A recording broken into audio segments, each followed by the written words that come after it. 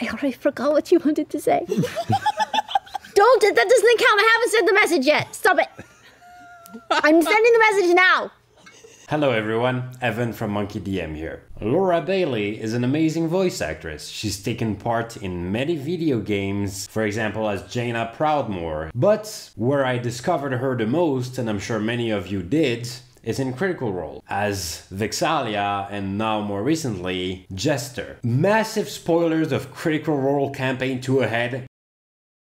Throughout the campaign, she managed to create one of the most memorable character of the whole cast. How did she do that? Well, that's what we're gonna go into today. So stay tuned for that, and there's quite a few lessons to take away from this that you can apply to your own D&D games. First, she's the heart of the party. The Mighty Nein at first is a bunch of edgy kids who lie to themselves a lot. Looking at Caleb, for example, or Nott. Jester is very apart from that. She's pure joy.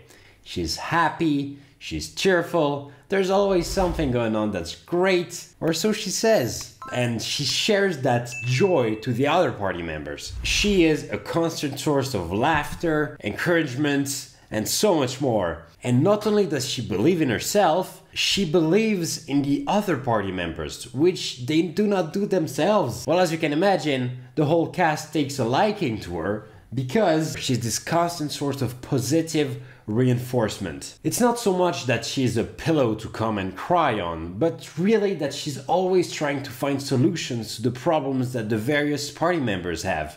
Sure, her solutions might include drawing dicks, which is not exactly helpful, but she's really trying to find some way of making them feel better.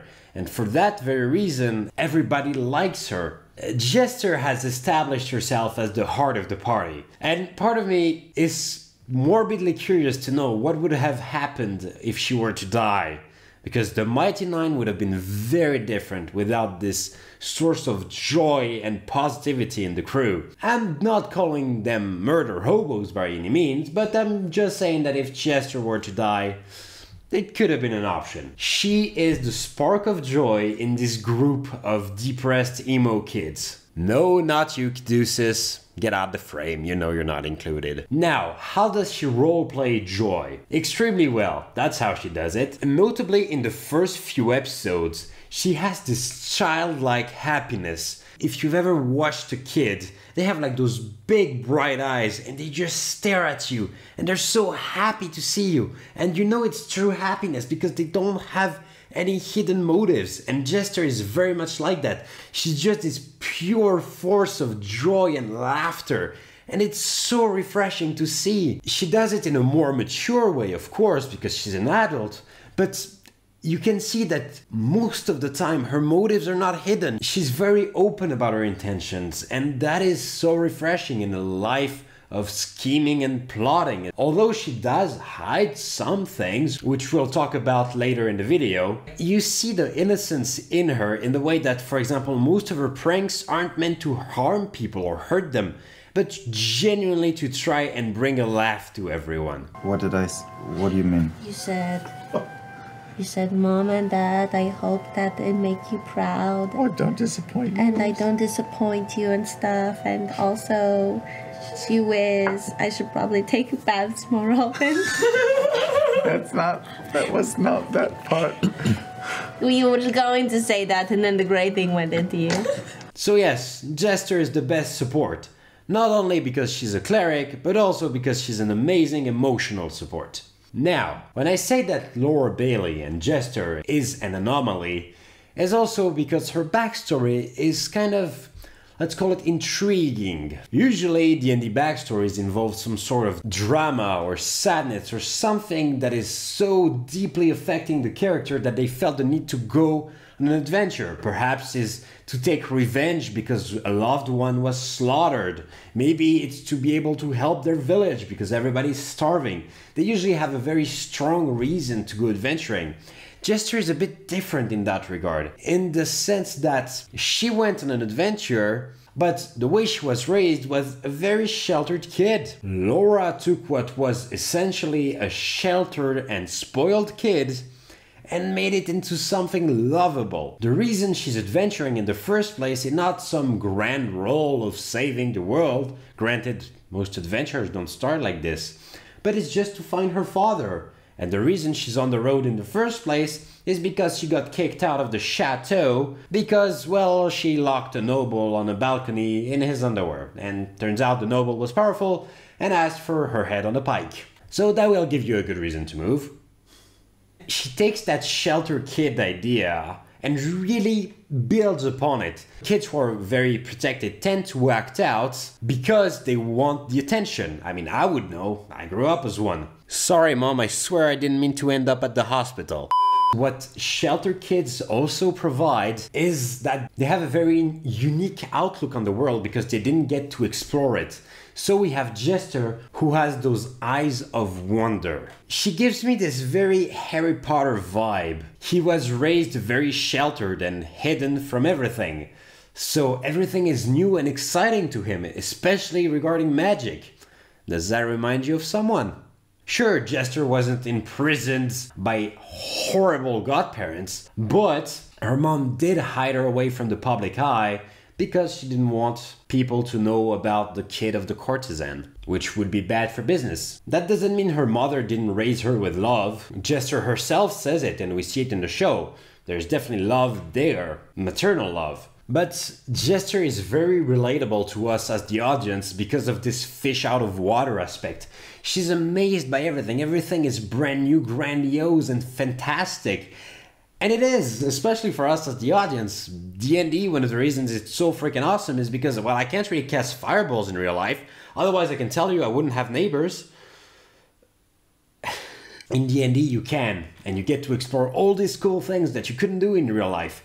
And Jester is that. She's just amazed by everything, and we relate to that. Sure, you don't need to implement that in your own D&D game. I mean, you probably don't have an audience watching, and your friends are playing D&D with you, so there's no one who needs to relate. But it's a very fun trait to have. And this whole amazement and wonder plays with her innocent side, because Jester, although she does many of mischief, is also a very innocent person at heart. I mean, Fjord was her first kiss. She never had many experiences before going out in the real world. And that innocence tricks everybody, myself and Matthew Mercer included. You might be wondering how. Well, remember the Cupcake Incident? Have we a deal? As she leans forward. Well, hold on. Maybe before we make the deal, I can eat one last cupcake. You know, since I won't be able to do it.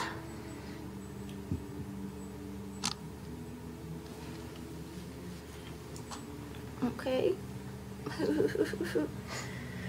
I'm going to pull out my last blueberry cupcake. Will you split this cupcake with me? Have you ever had a blueberry cupcake? I don't believe I have. See, I'm using my fingers to break it in half. Oh my god. Make a persuasion check.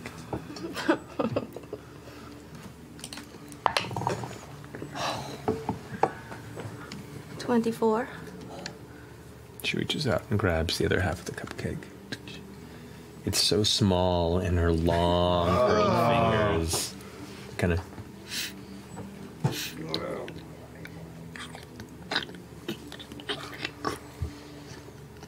That was sprinkled with the dust of deliciousness. Okay. Remind me what that is again? That is a dust that makes food taste much better. And it also gives you a disadvantage on wisdom checks and wisdom saving throws. Okay. And I'm going to cast Modify Memory. Oh my god. Hold on. Hold on. My sword hurts so much. Oh. Okay. Oh no. Okay.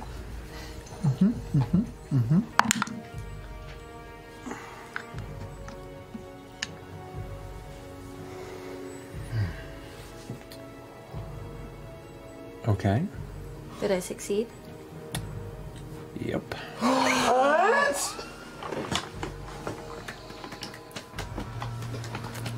I'm going to make her believe that she enjoyed my company so very much that she agreed to end Nott's curse because she liked hanging out so much. And she hasn't had good company in a very long time.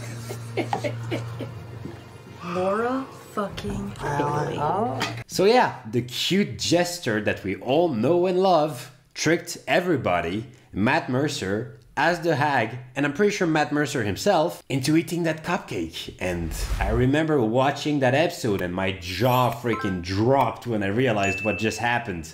She did what she does best, and she played a little prank. But thankfully, she plays a horrible archetype in a very nice fashion. What do I mean by that?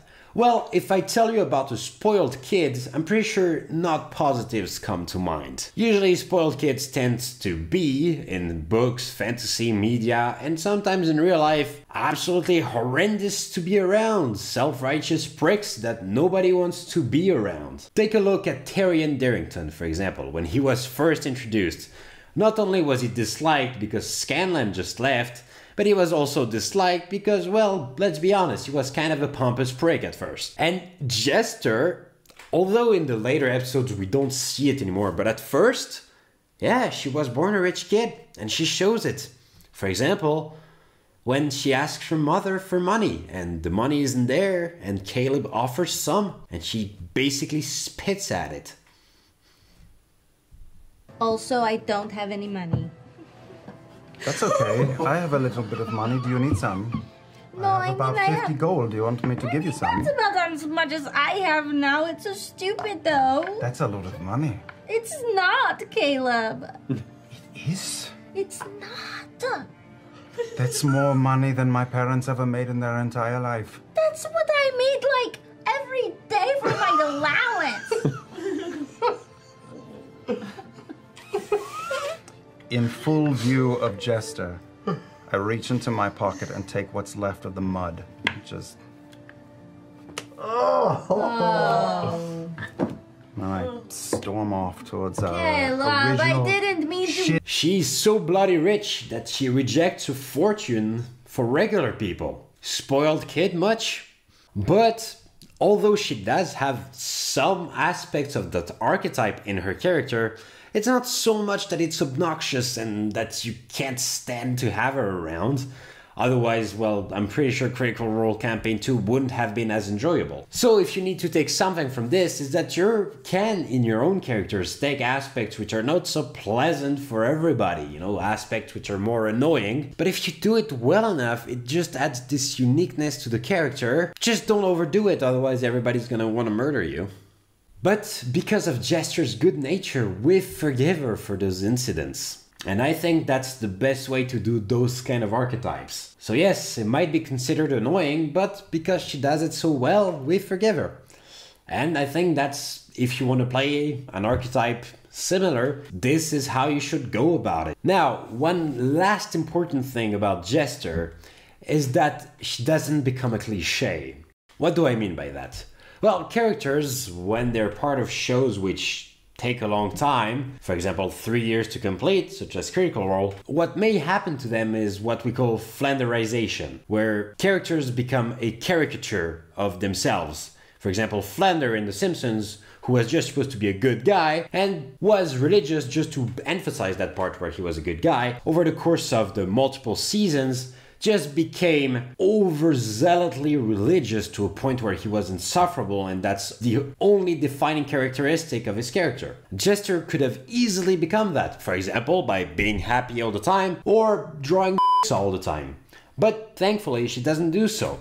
Her character has enough complexity that it doesn't become a cliché. And what do I mean by enough complexity? Well, although she's joyful vast majority of the time and she always is playing little pranks, she also has this depth to her. Those things that affect her and hurt her, just like every other human on Earth. or tiefling for that matter. Despite all that joy, Jester has issues of her own. For example, she's extremely close to the Traveler, which she views as a father figure, her own father being absent while she grew up. So when she feels like the Traveler abandoned her or didn't protect her, she's deeply affected to the point of tears. Do you like me again? I was never disappointed in the first place, Jester. The hood still obscuring most of the face, just the lower jaw and mouth visible.